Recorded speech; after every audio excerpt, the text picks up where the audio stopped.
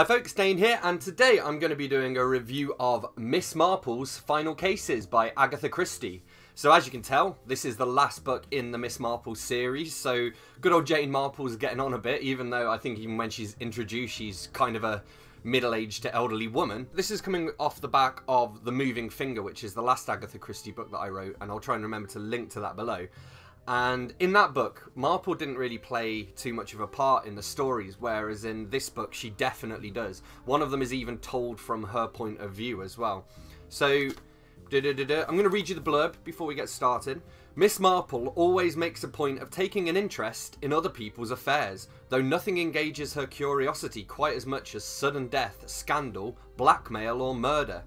A wounded man in a church, buried treasure, a fatal riding accident, a corpse and a tape measure, a girl framed for theft, a suspect with a dagger, all cases to be relished by the astonishing Miss Jane Marple.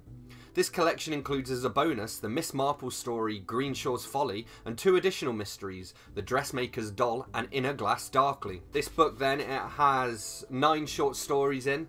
They are, it's interesting because they really do like gallop along. They feel almost like a full novel as opposed to a short story, and I think only Agatha Christie can really pull that off. I'm not going to go into each and every one of the short stories and what they're about, partly because I don't entirely remember, but some of them that stick out to me. So Sanctuary was quite a long one. That's the one it opens out with, and that focuses on the idea of, you know, going into a church and claiming sanctuary. There's the tape measure murder, which follows some tailors. There is the dressmaker's doll, which is absolutely terrifying. And Greenshaw's Folly as well was quite interesting. It's a tale of kind of intrigue. So I've made a few notes, as you can see, by me stickies, and I'm just going to go through, and then I'm going to give it my rating at the end. In that first story, so in Sanctuary, which, like I said, is about somebody seeking sanctuary in a church. The church is actually in a place called Chipping Cleghorn, and I just think that's a delightfully British name. There's lots of delightfully British names in this. I mean, Miss Marple herself lives in St Mary's Mead as well, so if you like British place names, you'll like this book.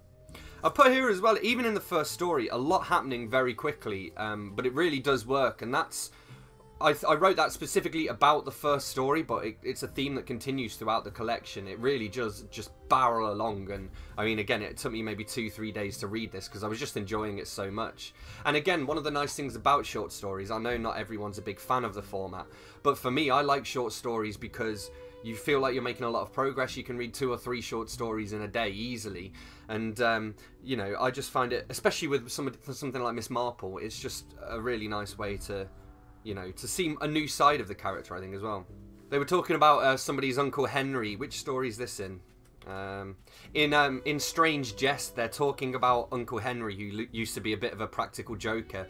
And Miss Marple says, "Fond of young people too, but inclined to tease them a little, if you know what I mean. Used to put bags of sweets where a child just couldn't reach them."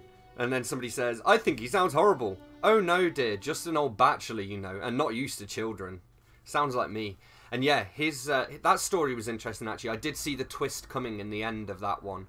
But it's basically about an old chap who dies, and then Miss Marple kind of helps his inheritance to find what he did with his money. So there's a character in The Case of the Caretaker. There's a character called the Murgatroyd. Mrs. Murgatroyd, actually, not the Murgatroyd. Oh no, she is. She's referred to as the Murgatroyd as well by one of the characters. That's her nickname. Just, again, what a name. I like Agatha Christie's names. It's something in my own. I've wrote a detective novel of my own, and I've tried to do a little bit of a homage to that using names like Chumley, all these old British names. I think they're great. There is also, throughout this, there are a few of the characters' names. I think in Agatha Christie's work, her character names have a lot of significance, and in the past I've kind of glossed over them. There's a character called Mary Higgins, and I wondered if that's a nod to Mary Higgins Clark, and she was a contemporary at the time. I mean, this was first published in 1979, and Mary Higgins Clark was very much active at the time, so I kind of can't help wondering whether Agatha Christie used that name deliberately. And it happened again a little later on as well. What was the other one? Yeah, that very end story, there's a character called Raymond West, and he's a novelist. So there's this little phrase, "He's got an alibi," said the inspector. "I always think alibis are definitely suspicious." "Maybe, sir," said Inspector Welsh. "You're talking as a writer." "I don't write detective stories," said Raymond West, horrified at the mere idea. And I love that. I think that's very meta, that obviously Agatha Christie as a crime writer would write that. But also I can't help but wondering whether Raymond West is actually Raymond Chandler.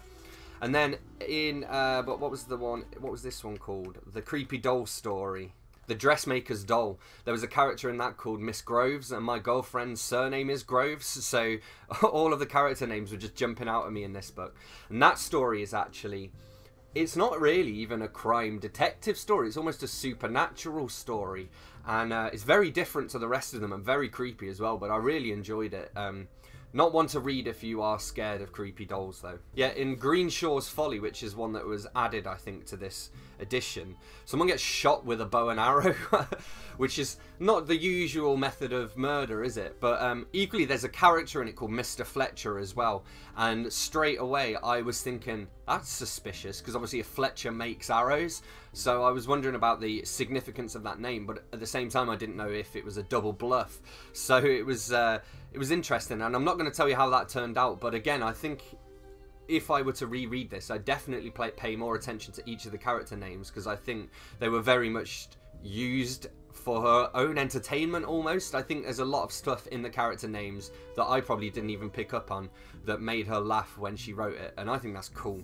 So all in all then, rating time, Miss Marple's Final Cases. For me, I think this was even, I'm gonna give it the rare honour. This was a 5 out of 5. I loved all of the stories in this. I liked the variety of the stories. Agatha Christie is obviously a master of the craft, but this was written towards the end of her career when she'd had years and years of practice as well. It's just very tight, very gripping, a pleasure to read, and I recommend reading this. Even if you're new to Miss Marple, it's probably quite a good place to start, I think, because none of it, you don't have to read the books in order, and that's what I think is great about Agatha Christie's work. Maybe you might get a little bit more out of it if you do, but personally I just dip in and read them, and yeah, I really enjoyed this. Heartily recommended. Go out and buy it if you haven't got it already. So thanks a lot for watching. Don't forget to leave a comment to let me know whether you've read this book or whether you've read any Miss Marple, any Agatha Christie at all. I'll take that. And in the meantime, don't forget to hit subscribe and stick around for more videos. I'll see you soon.